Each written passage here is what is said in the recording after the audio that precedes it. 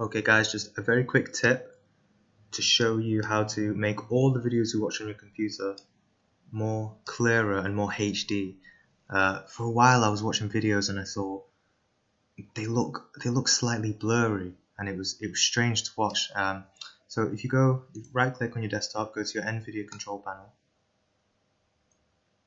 and go to your video image settings, and if you go into yours and you see that your edge enhancement is set to use the video play setting, just click use the NVIDIA setting and set this to 100%.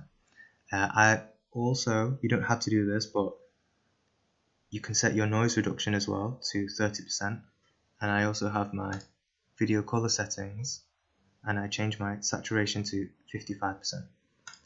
I'll show you the difference now.